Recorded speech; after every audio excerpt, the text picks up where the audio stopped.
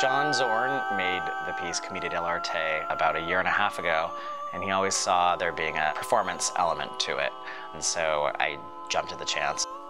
I fell in love with the theater when I was making my last piece here, Battleground. What do I do that will make it different than how I used it last time?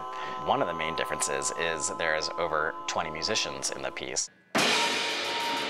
That created a definite space challenge of where to put everyone, so John and I worked on creating a layout that would allow the musicians to be all over the place and sort of alternate spaces with the dancers. The performances are on October 22nd and 23rd.